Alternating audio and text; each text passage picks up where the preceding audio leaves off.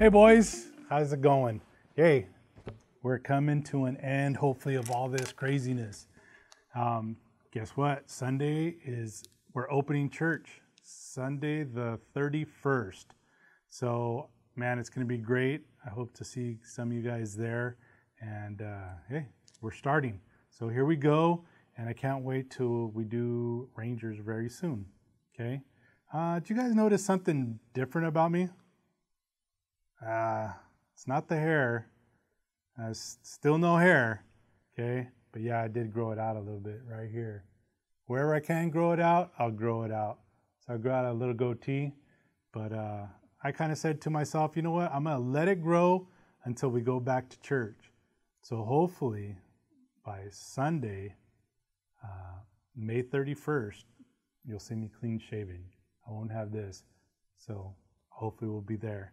I want to get into a little scripture verse, and it's found in Ecclesiastes chapter 4, verses 9 through 12. And it says, "Two are better than one, because they have a good reward for their labor. For if they fall, one will lift up his companion. But woe to him who is alone when he falls, for he has no one to help him up. Again, if two lie down together, they'll keep warm. But how can one keep warm alone? Though one may be overpowered by another, two can withstand him. And a threefold cord is not quickly broken." And to illustrate that, I have sticks here today. I have this stick that I found in my yard, okay? And if we just look at the stick, it's real skinny. And if you put pressure, it breaks, okay?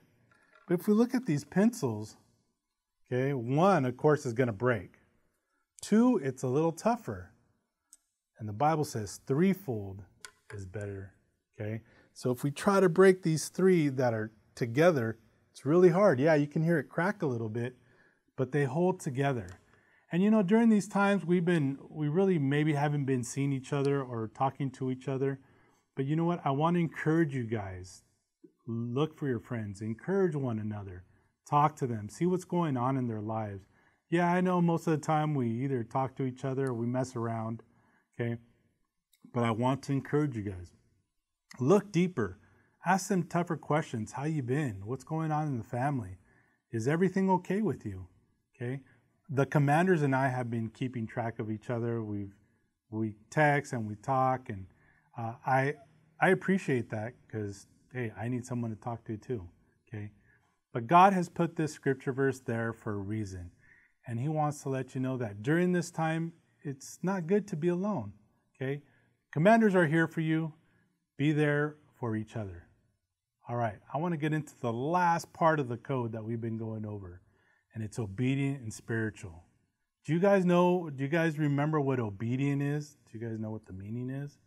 Obedient. He obeys his parents, leaders, and those in authority. And spiritual. He prays, reads his Bible, and witnesses. It's interesting that spiritual is at the very end. Okay? Even though it's at the end, it's a very special meaning for us. Okay? If us as Rangers, we need to be spiritual. Because if we're not spiritual, we just become another mentoring group. We just become like the Boy Scouts. But spiritual, we need to pray, read our Bible, and witness. So keep it up. Hey, we'll see you guys very soon. Enjoy the videos your commanders have made for you guys. We'll talk to you guys soon. Take care. Bye-bye. All right, boys, go ahead and stand up. Put your right hand over your heart. And we're going to say the pledge to the American flag. Ready? Begin. I pledge allegiance to the flag of the United States of America and to the republic for which it stands, one nation, under God, indivisible, with liberty and justice for all. 2. Next, we're going to say the pledge to the Christian flag. Put your right hand over your heart. Ready? Begin. I pledge allegiance to the Christian flag and to the Savior for which kingdom it stands, one brotherhood uniting all true Christians in service and in love. 2. Put your right hand up, and we're going to say the pledge to the Royal Ranger flag. Ready? Begin.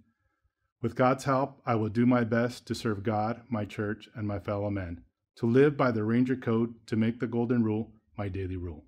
2. Thank you, boys. You can have a seat now. How's it going, guys? Today we're going to be reading lesson 1, the book of Acts, and the title for this is going to be Baptism in the Holy Spirit.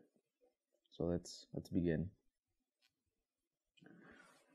But you will receive power when the Holy Spirit comes on you, and you will be my witness in Jerusalem, and in all Judea and Samaria, and to the ends of the earth. Acts chapter 1, verse 8. When the day of Pentecost came, they were all together in one place. Suddenly a sound like a blowing of a violent wind came from heaven and filled the whole house where they were sitting. They saw what seemed to be tongues on fire that separated and came to rest on each of them. All of them were filled with the Holy Spirit and began to speak in other tongues as the Spirit enabled them. Acts chapter 2, verses 1 through 4. There's a joke about a man who called technical support. His computer would not come on. The support person had the man try different key commands. The support person had the man check out the cords that connect to the computer. The support person tried every trick he knew. Still, the man's computer wouldn't start up. Then, the support person asked if the power strip was working properly. All of a sudden, the computer owner knew what was wrong. His computer was not plugged into the power strip. We use lots of things that need electrical power. Some of those things are cell phones, TVs, and gaming systems. It's frustrating to try to use a device that has dead batteries. As followers of Jesus, we are his friends. We get to tell others about him and his great love for us. We do that with our example and with our words. How we live sends a message to those around us. We need help to be able to tell others about God's love for them. God offers us as a gift to help us. That gift is baptism in the Holy Spirit, and everyone who believes in and follows Jesus can have it. The Holy Spirit helps us experience the full life Jesus offers. It also gives us the power to let others know about all God has done. It makes us strong enough to not do things we shouldn't do. It gives us power to do things we should do. We can pray and receive the baptism in the Holy Spirit at any time. When we receive the gift, it will come with a sign to let us know and everyone else around us know that we have been baptized. The sign is speaking in other tongues. Once you guys complete this word search, you guys will be done with the week's lesson. And just turn them in or send a picture to Commander Frank and we'll be able to write you off. So let's end this in prayer, guys. Dear Father, I want to be filled with your Spirit so that I can be your witness. Thank you for the gift of baptism in the Holy Spirit that you give to us. I accept this gift from you. In the name of Jesus, amen. Bam! You guys still sitting around?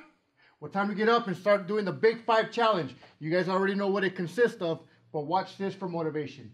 We got the first, second, and third place prizes. I've been informed that third place gets $25. Second place, $50.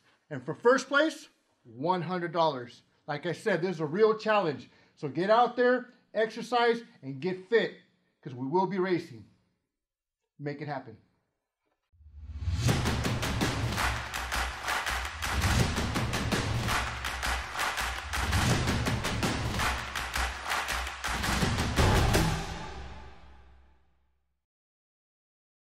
Hi, my name is Luis Velasquez, and I'm the Eastern U.S. Hispanic representative for the Royal Rangers Ministry. Welcome to Remote Rangers. A Royal Ranger is spiritual. So today, we're going to be talking about the baptism of the Holy Spirit and the power and guidance we get through the Holy Spirit. Let me read to you from the Word, from Acts chapter 1, verse 8, where it says, "But you will receive power when the Holy Spirit comes on you, and you will be my witnesses in Jerusalem and in all Judea and Samaria and to the ends of the earth." Let me give you a scenario of what's going on here. You see, Jesus had come to this earth to show his love for all humanity. He was crucified, But in 3 days, he showed his power over death when he resurrected. After he resurrected, he spent 40 days speaking to his disciples. So one of the last things he told his disciples was that God was going to send them a gift. That gift was the baptism of the Holy Spirit and the power that comes with it. What power are we talking about? Well, just like the verse says, it's the power to become witnesses. It's the power to tell our friends and our families all about God. It's the power that gives us strength, and it gives us courage, and it gives us the ability to show God's love and to speak about Christ and his sacrifice for us. You have a purpose, and you can fulfill that purpose with the help of the Holy Spirit. You have the power to make a difference. You know what? I have an idea. Why don't you guys come with me? Come on. So why are we here in front of a pool table? Well, I want to illustrate to you what the power of the Holy Spirit can do when you allow him in your life. Let's say this is you. You're here all alone. Over there is your family, your friends, your circle of influence. Well, in this case, your triangle of influence. This represents the Holy Spirit. And what the Holy Spirit wants to do, wants to put you in the right place so that you can make a difference in their lives when through the Holy Spirit, he empowers you. So let's say that's you. You don't know what to say. You don't know what to do. But here comes the Holy Spirit, and he lines you up perfectly so that you can make a difference. You see what happened there? You made an influence. You made a difference in the lives of all those people with the help of the Holy Spirit. What do you think? You want him to use you? You want him to empower you? You want him to guide you? So what do you think? Do you think you can make a difference in the lives of your family and friends?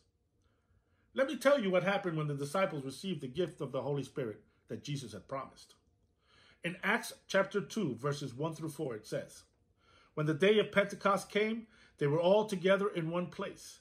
Suddenly, a sound like the blowing of a violent wind came from heaven and filled the whole house where they were sitting. They saw what seemed to be tongues of fire that separated and came to rest on each of them. All of them were filled with the Holy Spirit and began to speak in other tongues as the Spirit enabled them." Can you imagine how they felt? Now they truly understood what the Holy Spirit was all about, what Jesus had told them was going to happen. After all of this happened, Peter, one of the disciples, he started preaching. And we can read his preaching in Acts chapter 2. And after he finishes speaking, verse 41 tells us what happened. Those who accepted his message were baptized, and about 3,000 were added to their number that day. Now that's power. Through the Holy Spirit, Peter was able to reach 3,000 people that day, but countless others throughout the course of his life. You know what? Let's go now to John chapter 16, verse 13. Jesus tells his disciples, "But when he, the Spirit of truth, comes, he will guide you to all truth." Another characteristic of the Holy Spirit is that he can be our guide. I remember one day I went into the city, New York City, and I went in the subway, which is a train that travels underground. When I came out of the subway station, I looked around and I didn't know where to go. I didn't know where the building was. I didn't know which way to face. So I decided to use my GPS. You know the GPS that we have on our phones? So I put in the address, and sure enough, the GPS showed me where I was, showed me the building where I was supposed to go, and it showed me how to get there. And you know, the Holy Spirit works in the same way. It knows where we are, it knows where we need to go, and it also knows how to get there. And how do we know how to get there? When we read his word. His word has the instructions that we need to get to the place where God wants us to be. Finally, I want to tell you about one more way that the Holy Spirit helps us, specifically how he helps me. You see, I have a prayer list. And every time I pray, I take my prayer list with me. On it, I have my petitions. I have petitions of other people who have told me what their needs might be. And I present them before God. As I pray, I go down through the list. And when God answers the prayer, I highlight it because I want to praise him for those things. But once I finish my list, I take a moment and I ask the Holy Spirit, and I say, Holy Spirit, please bring to remembrance the things that I have forgotten that I need to pray for. And what I do is I take a moment and I stay silent and I wait for the Holy Spirit to speak to my heart. And sure enough, more times than not, sometimes something will come to my heart, something that I forgot. Maybe it's a person that I forgot to pray for, or a situation that I just learned about and I wasn't able to put it on my list. Sometimes the Holy Spirit puts in my heart some of the things that I might have done wrong, that I need forgiveness for. Then I take a moment and I pray for those things. And there's so much that the Holy Spirit can help us with, whether it's praying for others, speaking to others, and even understanding his word. So we need to seek out the Holy Spirit, and he will help you become the godly man that he wants you to be. Let us pray. Father God, we come before you in the name of Jesus, thanking you for all the blessings you've given us, and thanking you, Lord, for the word that we have learned today. Holy Spirit, we come to you asking for your guidance, for your strength, that we may become the young men that you want us to become, that we may be filled with your Spirit, so that we can do the things that you want us to do. In the name of Jesus, we place everything that we are and everything that we can be into your hands. Thank you, Lord, for your blessings. Thank you for your love. In Jesus' name we ask. Amen and amen.